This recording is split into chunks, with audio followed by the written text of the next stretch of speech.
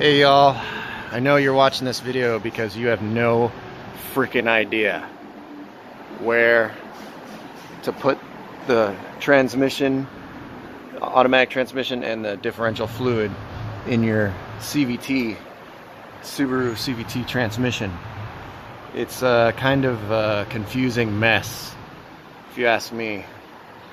I'm gonna make this video quick and to the point. Okay, first we have the CVT transmission assembly, okay? This is the fill and the check plug for the CVT fluid, okay? It's not this, it's not this, it's not any of this stuff. It's this. It's on the left-hand side of the vehicle, okay? Near the rear. This is the drain plug for the CVT transmission fluid, okay? This is the drain plug for the differential. The front differential fluid uses gear oil, not CVT oil, nothing like that. This is the check plug. This is where you check the level of the differential, not the CVT. And up here on the right hand side of the vehicle, that is the differential fill plug, not any of these, okay? Those are not for the differential, just this one only, above the right hand side of the axle, okay? The right hand side, which is the, in America, the driver's side.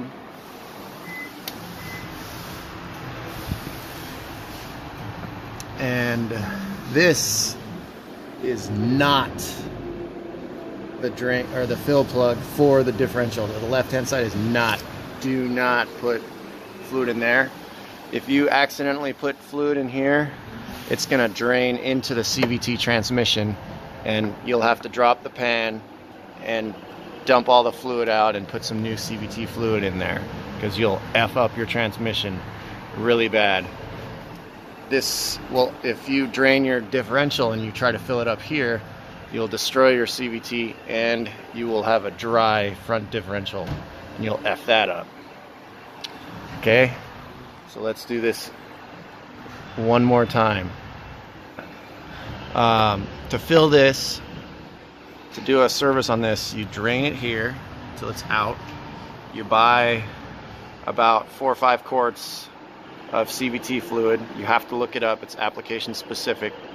They're a little bit different every year, and different models. This is more or less for the smaller size Subarus. And then you get the engine warmed up. You fill this up. And you warm up the engine to about 100 degrees, or the transmission, about 100 degrees. You can use a temperature gun if you want. It's supposed to be about 95 to 120-ish. Then you open the drain plug, the level plug, and you wait for it to trickle out. And then when it's a small stream, it's not dumping out, or a little droplets, then you put the cap back on and you're good to go. The differential, you use gear oil, drain it here. Obviously you want to fill it, or remove the fill cap first, the fill plug. But after you drain it, you fill it here. It's about 1.5 quarts. Then if you want to get it perfect, take this plug out to check the level of the differential, okay? Spread this around because a lot of people don't know this and they F up their transmissions left and right. Please don't go to Jiffy Lube to do this. Get it done right. Go to a trusted mechanic that show them this video. Go to a Subaru dealer or do it yourself and do it right. Have a nice day.